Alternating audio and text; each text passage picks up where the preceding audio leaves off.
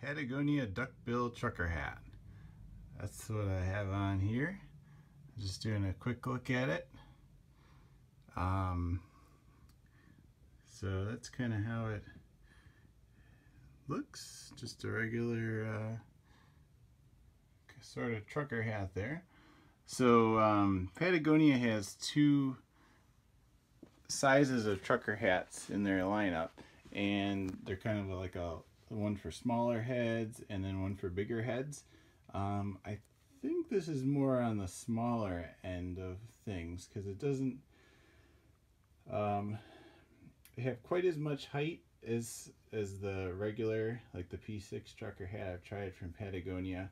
The main thing I've noticed with my head, at least with this hat, is it's fairly like perfectly round.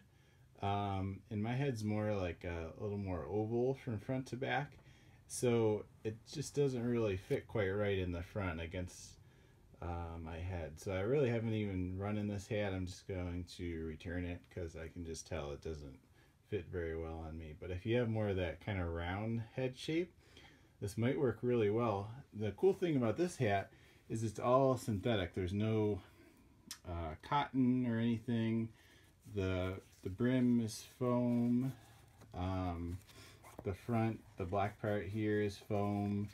The back is a synthetic mesh. Very airy, you can see there.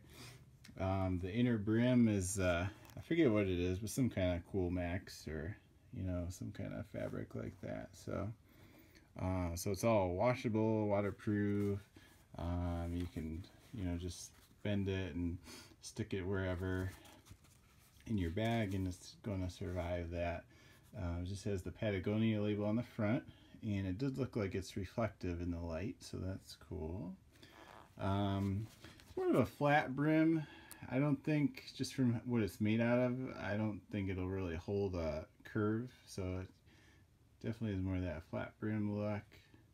And then the back is it's like a non-stretch nylon strap here, and so you can see on my head, I have a pretty big head. I have it almost all the way out there, and then it has a little detachable buckle, which doesn't seem super sturdy, but at the same time, I don't see why you would be unhooking that too often unless you're hooking it on a bag or something.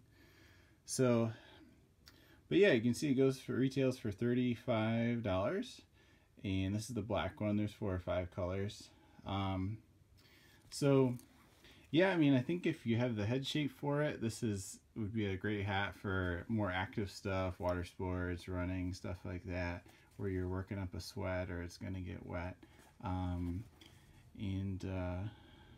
So there you have it. All right, thanks for watching. Take care.